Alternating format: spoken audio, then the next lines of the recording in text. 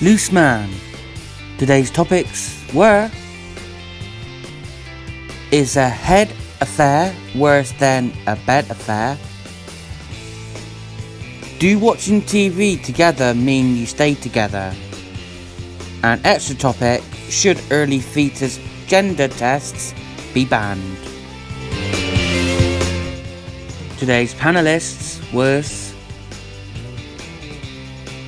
Ruth Langsford, Denise Welch, Denise van Outen, and Jay Moore. Now with me, Ashley Gardner. Today's guest was Duncan James and Dr. Christian.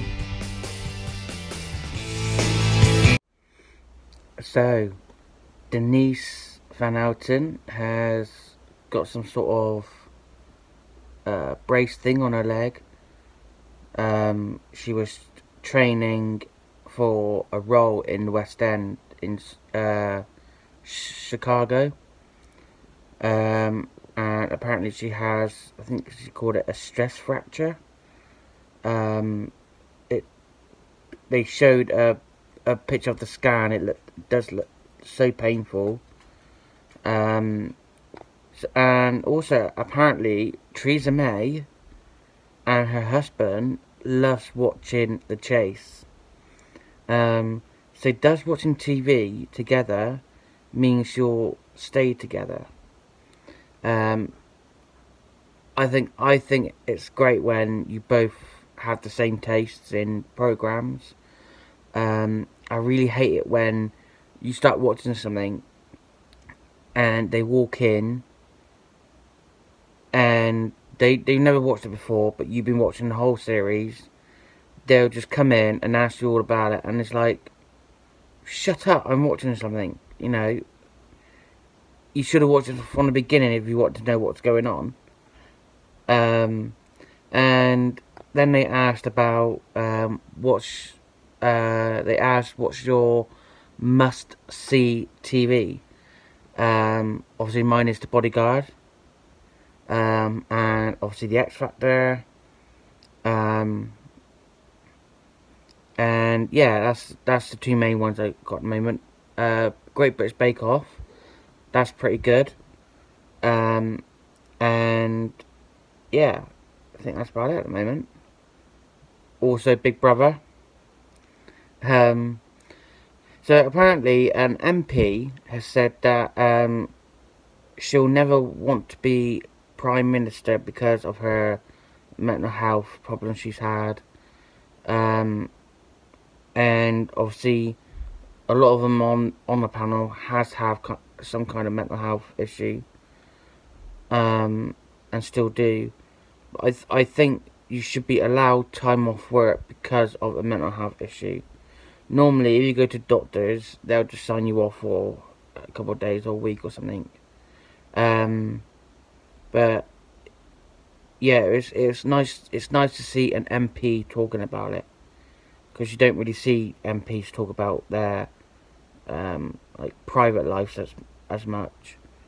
So yeah, it was nice to hear her talk. And then after that, Duncan James came on to talk about his new role in Chicago, and he's really enjoying it. He can't wait for Denise to get back eventually. He talked about his daughter being in the Royal Ballet School. She's really loving it. She's got a big passion for ballet. And he talked about Lee doing Strictly this year. He thinks that he has a point to prove, because when Simon done it, Simon Webb, he got to the final, and he thinks that Simon thinks he's the best dancer. So I think Lee wants to get one up on him and win it. So let's see if we can. So after discovering of an affair can be heartbreaking experience for anyone, but is an emotional cheating worse than physical cheating? Plus, what are the warning signs to an affair of the head, not just in bed? So Jane said that they're both hugely irritating. And I think they're both as bad as each other, because if you know that's how they feel about another person, but didn't do anything about it because they're with you, I think that's disrespectful to even do that. I think you shouldn't even look at someone else when you're with someone. Yeah, have a joke and a laugh, and always hot and all this, but not when it's going around in your head all the time. Denise Welch said a story about her first husband, which was just weird, but I'm glad she saw the real him. And she had a sixth sense for the cheating. I think I could tell if someone is cheating or no. And they done a poll on it. So the question was, is a head affair worse than a bed affair? And what was the poll?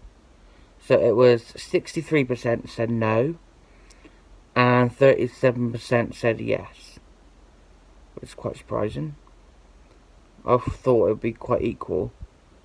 After that, the last guest to come on was Dr. Christian. Gave a Loose Women First walk interview, and doing a program. So he's doing a program called 12 Hours to Cure Your Street. Looks really good. I was hoping all the ladies was gonna join him by doing the interview on a treadmill, apart from Denise Van Outen, obviously, but only Denise Welch done it. I think they all should have done it myself. And he kept getting the giggles. Don't know why, but he did.